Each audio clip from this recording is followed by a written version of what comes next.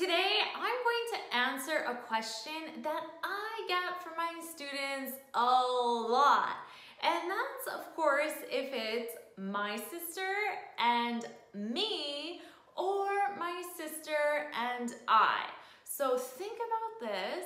Think, is number one correct? Number two correct? Or are they both correct? Put your answer in the comments and then I'll explain the answer and the reason why. Of course, I'm Jennifer from JForrestEnglish.com, and this channel is dedicated to helping you sound like a fluent, confident, natural English speaker. Now, before we go any further, make sure you subscribe and hit that bell notification so you're notified every time I post a new video. Now, let's dive in with today's lesson.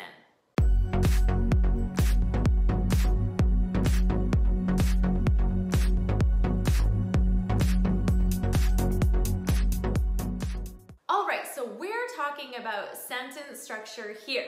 And is it my sister and me, my sister and I, or both are correct? Now, this is a question I get from my students a lot. But these two examples were submitted by one of my students, Mark. So Mark wanted to know, is it my sister and me live in Paris, or my sister and I live in Paris? Or are both of these examples correct?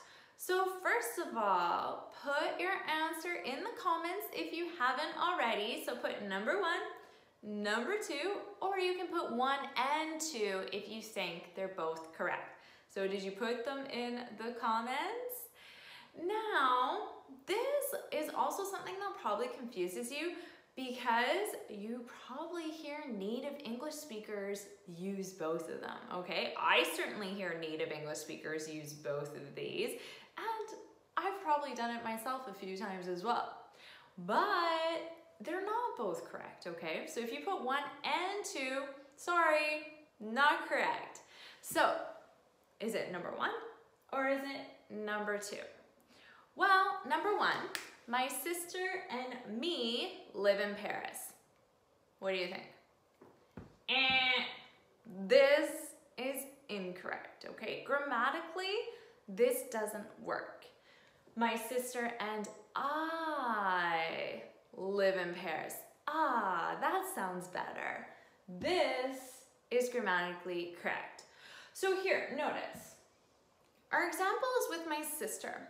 It doesn't have to be. It can be any subject, okay? My friend and I, my friend, her brother, and I. So it can be, you know, maybe a couple different people and then and I, okay? So notice when we have that structure, so subject and I. That's the only correct structure. So we're talking about English sentence structure.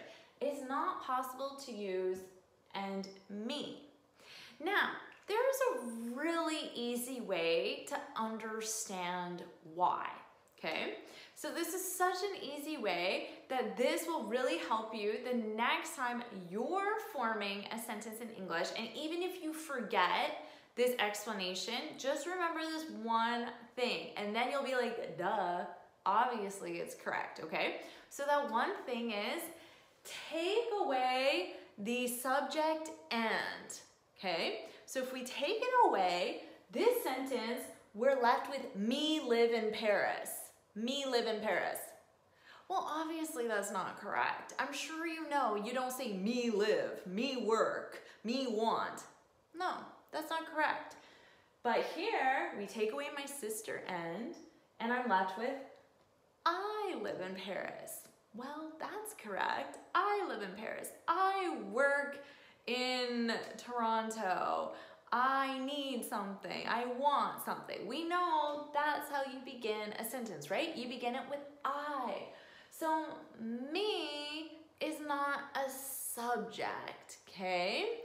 Now, because of that, we don't use it. And I think now it's really easy for you to see that this does not sound good, right? So when you say it like this, you might be like, well, what's the big deal? All I'm doing is using me instead of I, okay? But the deal is that this sounds terrible if we take away my sister Anne and we're left with me live in Paris. That does not sound good. So even when you include the subject, another subject before, to a native English speaker, you know, it doesn't sound very good. Although I also just said that native English speakers make this mistake a lot, which is true. So, of course, even if you hear a native English speaker do it, it doesn't mean that you should do it as well. Because native English speakers, we don't always use correct grammar, okay? And this is just one of those areas where we sometimes make a mistake. Bottom line, subject and I. So I is the subject, me is not a subject. So Mark, I hope that answered your question. It's a pretty easy answer, and I get this question a lot, so this is for everybody who's wondering, and also wondering why. Why is it? So there you go. Now you know, no more wondering. So now try an example. Remember, you gotta take your new knowledge and then use it. Use it instantly, because that's the key for your brain to take that information and permanently remember it, okay? So just do a simple sentence like this with one subject, so he or she, and I, okay? But then try one with that combined subject. So maybe my sister, my brother, and I, or my colleague George, John, and I, you know, try some longer structure as well. So put 2 of those examples in the comments and use different verbs as well. And here, just to point out, this verb doesn't have to be in the present simple. So it doesn't matter what the verb tense is. It could be lived, okay? So we can change the verb tense, we can change the verb, but this part of the sentence still is going to be subject and I, all right? So there you go, Mark, and everyone else who was wondering what the correct answer is.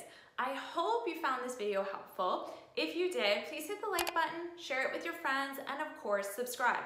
And also, if you have any questions you would like me to answer, leave them in the comments and I'll answer them during my next video. Before you go, make sure you head on over to my website, JForrestEnglish.com, and download your free speaking guide. Now, in this guide, I share 6 tips on how to speak English fluently and confidently. And until next time, happy studying!